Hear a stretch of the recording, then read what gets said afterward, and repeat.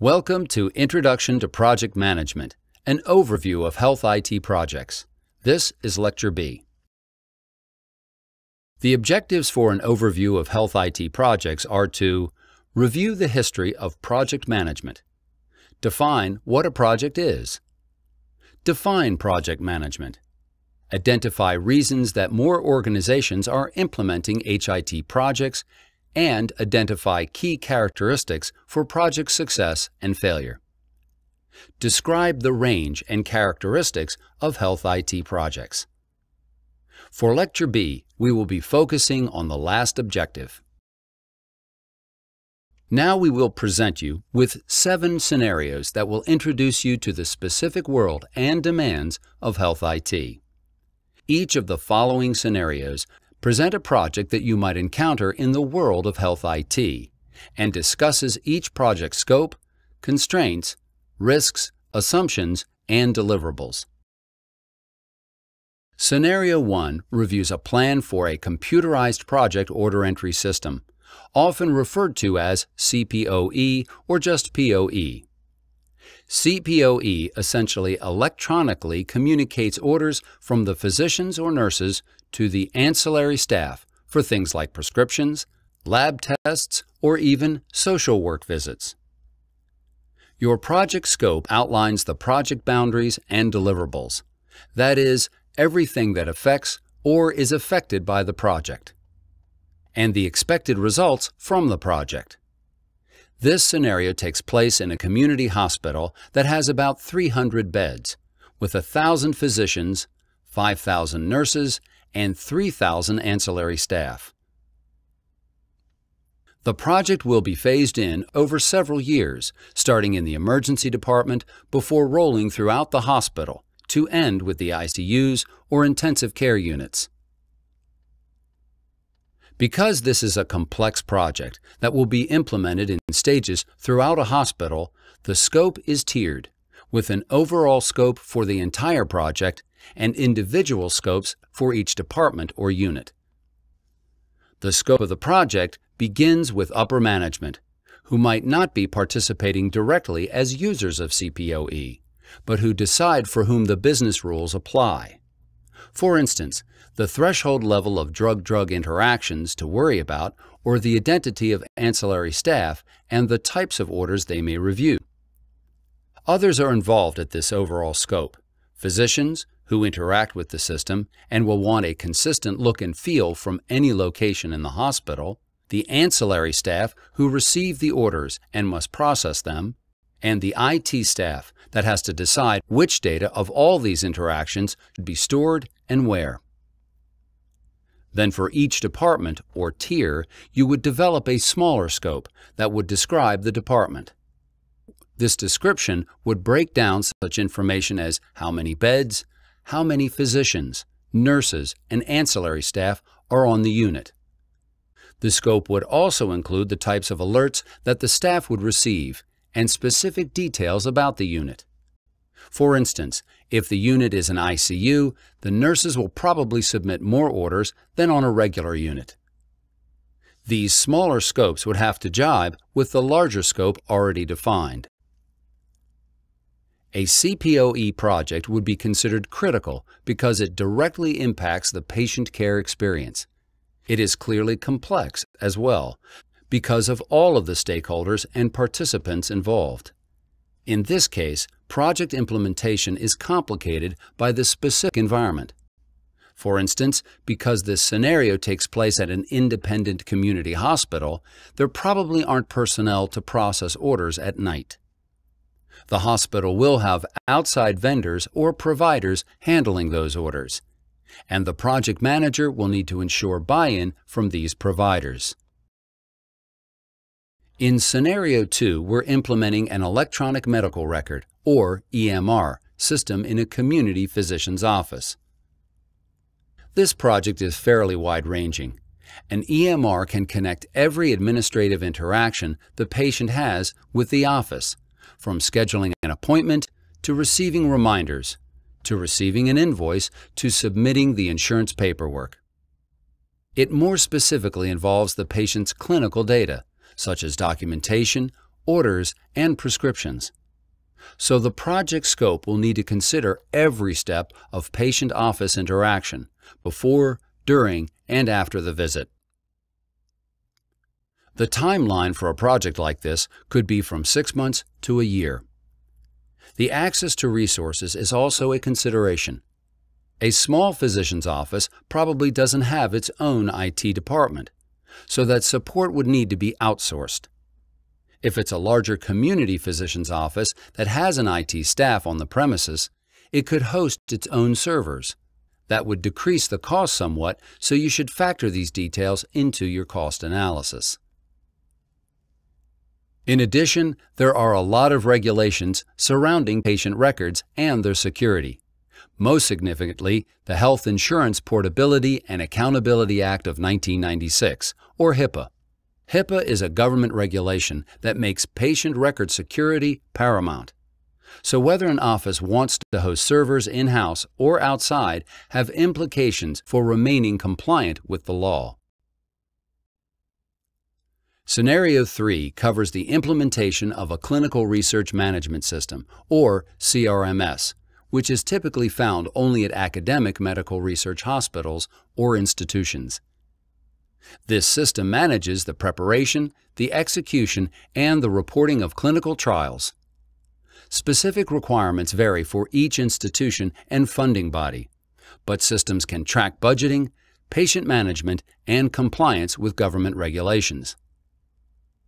This system aims to simplify the data gathering process for primary investigations by allowing personnel to input their information once, which is then used for both clinical and research purposes.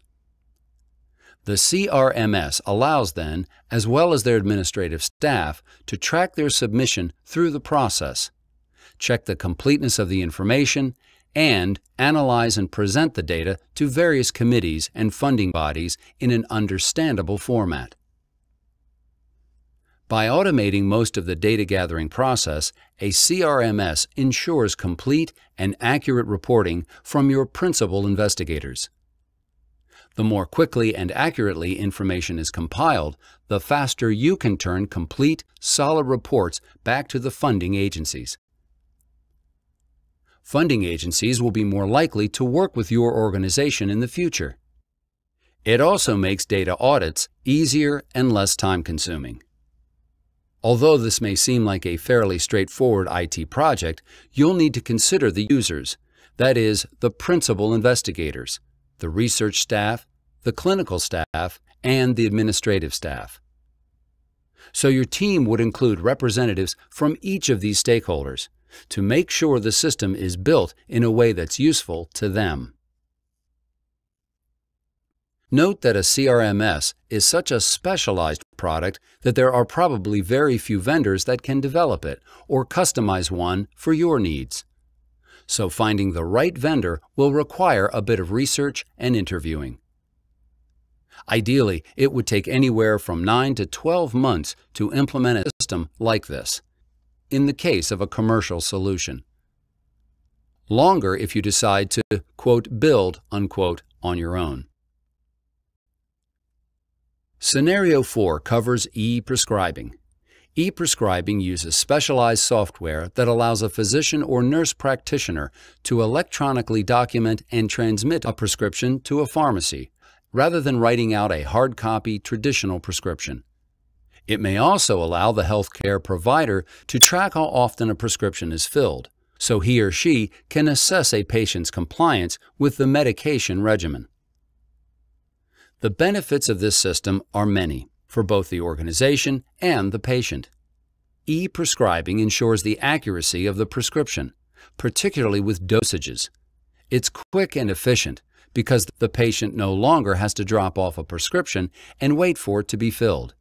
And it even provides information to the physician about insurance coverage and copays, so he or she can tailor the prescription to the patient's financial situation. E-prescribing can be implemented in many types of healthcare locations, from a small physician's practice to a large academic center with an attached outpatient facility. The scope might be implementing a totally new system or simply upgrading an existing system to add functionality. There are several free standalone systems available, so it would require some research to find the best system for your needs. Integrating this system with the EMR or with the CPoe are of vital importance. The team that such a project would require would depend on the size of the office. If it's a small community physician's office, a project manager and an office coordinator would be adequate to work with a third party to set it up. If it's a large multi-physician hospital that will be developing its own system, the project will require a project manager, several office coordinators, hardware and software personnel, as well as a few of the healthcare providers to ensure that the final product meets their needs. Whether the system would be implemented in a small or large organization, the providers and staff will require training support. Implementing an entirely new system would probably take about 6 months. The fifth scenario covers installing a digital X-ray system for a multi-dentist practice that includes 3 new locations with a timeline of 6 months. The system would allow a dentist to review any X-ray at any location. The project includes installing the radiology software in multiple offices throughout the city and working out in what server the images finally reside in this, quote, PACS, unquote, system, Picture Archiving and Communication Systems. The project would allow the practice to increase its scheduling capabilities, since a patient could be seen at any office, and the provider would still have access to her X-rays. Because no one at the practice has the knowledge base to facilitate this type of software implementation, the practice has agreed to use a consultant who specializes in this particular dental installation. In this scenario, security would be a concern because the system will need to network 3 physically separate offices. You would need to think about securing the network against hackers, but also enable disaster recovery. That is, if the system goes down, how can you maintain redundancy between the 3 offices? If the network goes down, how can a provider access radiology procedures that were performed at another office? You will have to answer questions like these before you proceed. In this situation, the project manager acts as a coordinator. Because the workflow in each office may be a little different than the others, your team should consist of people from all 3 offices and include administrative staff, clinical staff, a representative from billing, at least 1 provider, any IT personnel, and of course, the consultant. The staff members will help you understand the entire workflow, while the consultant will guide you regarding the security and disaster recovery concerns, as well as the hardware and software implementation. They will also help you develop test plans so that you can check the system's functionality and security. The consultant will also oversee training and develop training documentation. In Scenario 6, your hospital staff has decided that they want to change their financial vendors from Company A to Company B. The new company has been identified, and the contract, including such details as the system features, is still undergoing negotiations. Your job is to manage the project to build the system and implement it for the hospital. A hospital's financial system works to calculate all of the billable care that a patient receives, physician time, lab tests, X-rays, and so forth, and charge the patient or the patient's insurance for those services. So, while the financial system doesn't directly affect the patient's care, it does affect the business of the organization. And if a hospital doesn't get paid for services, it won't be able to provide patient care. In this situation, because you are coming in after the project has started, you will already have an outline of the expected features. You will need to review the requests for information or proposals to understand the features so that you can guide your team in building the system. It is also important to talk with the sponsors and stakeholders to understand their perception of the features and what benefits those features will bring to the hospital. Most of your conversations will be with the administrative staff, so the only clinical input you may need would be from those working in labs, the radiology department, or the pharmacy system. Integration between healthcare IT systems or vendors can become extremely complicated because you have various computers and networks trying to communicate with each other. So you'll also have to arrange meetings with interface analysts to make sure that information is flowing smoothly among all the vendors. Our final scenario presents a retail pharmacy, such as CVS, Rite Aid, or Walgreens, that has decided that it's time for a full system upgrade that offers additional features. The old system will retire within an upcoming fiscal year, so you will have the time to completely revamp all of the pharmacy systems in all the stores throughout the country, while making sure that you don't lose any information from the old program.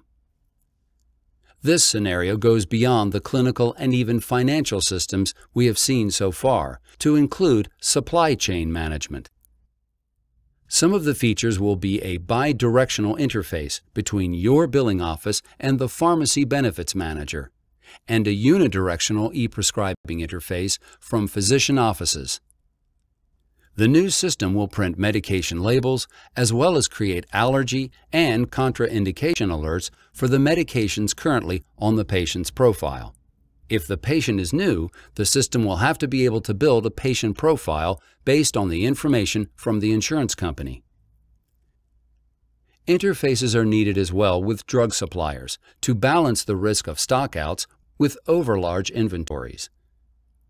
This system needs to be available 24/7, 365 days a year, so your job will be to review redundancy and your disaster recovery plan carefully. Questions to consider include: how robust are your networks? Will the system send information in batches once or twice a day, or will it send it in real time? How is the system updated?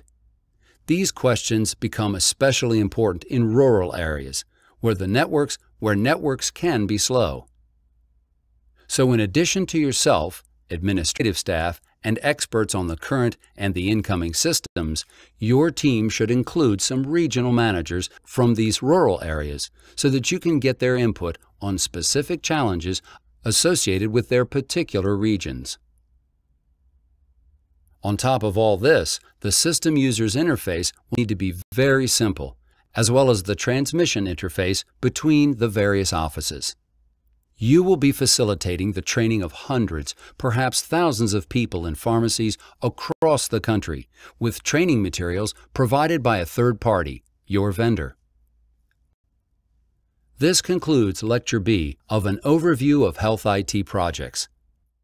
In summary, we have reviewed a number of scenarios that you might find in health IT. These scenarios were grossly simplified to provide a brief introduction to the complexity and diversity of project management initiatives in healthcare institutions, both small and large.